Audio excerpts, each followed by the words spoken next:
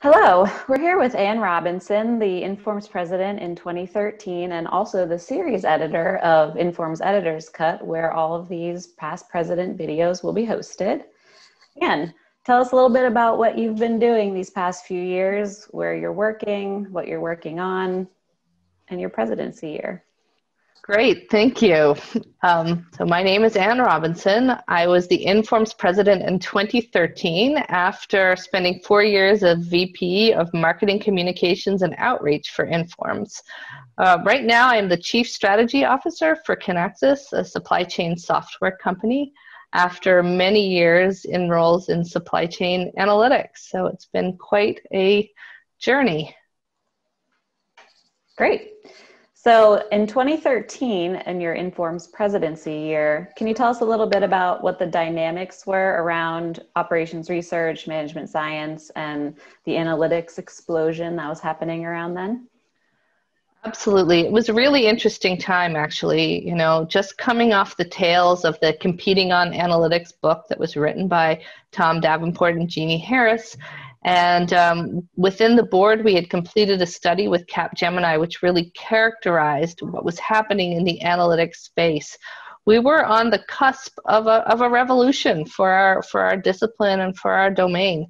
While we still struggle to have operations research really be understood at the proverbial cocktail party, it turned out that analytics was a term that resonated with a lot more people. Industry analysts were anticipating an explosion of demand and talent. It turns out they were right.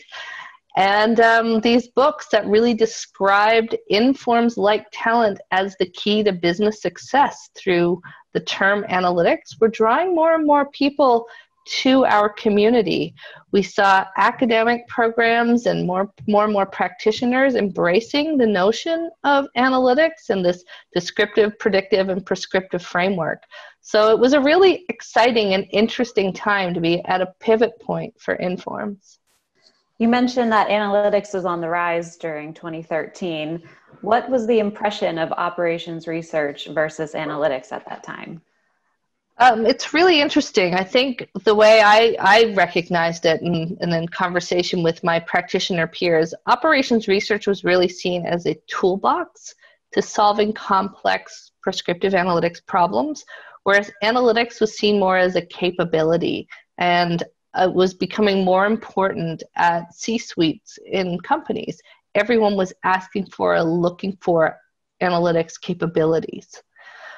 As far as definition goes, we spent a lot of time at Informs that year or around that time coming up with what Informs' definition of analytics would be, and you'll find that on the website today. But I'm very proud to say that it was me and a small committee that came up with the analytics defined as the scientific process of transforming data into insight for better decision making. And I was glad that we were able to land on a definition that resonated with the Informs community. Right, and one that's still around today, and like you said, still on the website. Tell us what you are most proud of accomplishing during your tenure as president of Informs.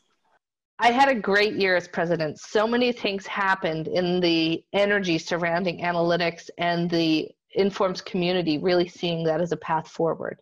We had the first certification exam happen. I actually got to meet the people who took that first exam and shake their hands. We awarded the first CAP pin to Jim Williams. What else happened that year? We saw some of the continuing education take shape. We had the recently renamed spring conference to the Business Analytics and Operations Research Conference and saw a doubling in the attendance. And so I think the biggest thing, what I was most proud of, was just the energy, the renewed sense of energy in the membership. I had people coming up to me at every event saying how excited they were and proud they were to be members of Informs. And that was absolutely my best moments, is meeting members who took the effort to say that. And don't forget Analytics Magazine as well, right? Yeah, that was actually back in 2008. True, but you did have a hand in that. That was mine from 2000. Yeah, that was my first year as VP of Marketing.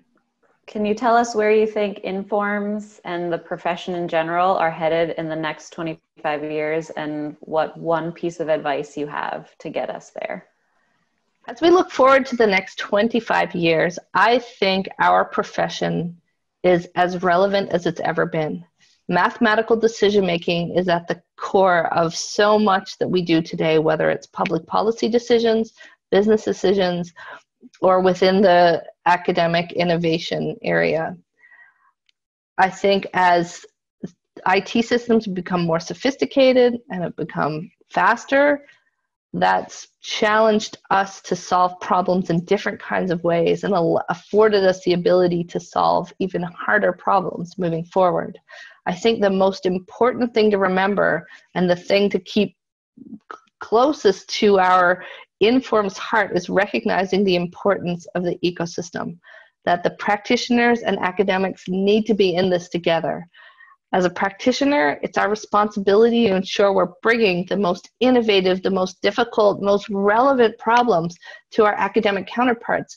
And the academics need to understand the value in the partnerships with the practitioners so that they're creating the next generation of academic and practitioner that keeps our profession relevant and adding value, not just from a business sense, but really in adding value to the world.